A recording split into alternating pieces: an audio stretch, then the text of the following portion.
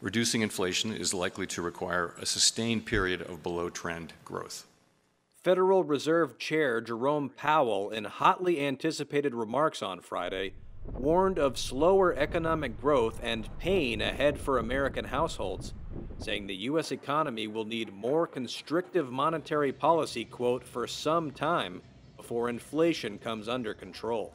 While higher interest rates, slower growth, and softer labor market conditions will bring down inflation, they will also bring some pain to households and businesses. These are the unfortunate costs of reducing inflation. But a failure to restore price stability would mean far greater pain.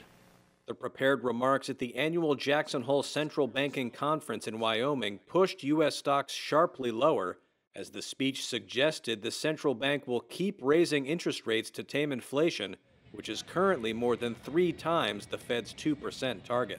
Fed policymakers have said they need to curb demand for goods and services by raising borrowing costs and making it more costly to finance homes, cars, and business investments. As the process begins to sting, particularly in the housing market, companies may adjust their hiring plans or even resort to layoffs.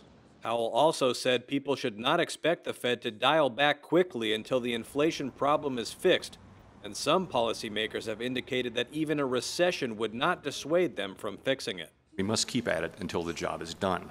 Powell did not hint at what the Fed might do at its upcoming September meeting, but officials are expected to approve either a 50 basis point or 75 basis point rate increase.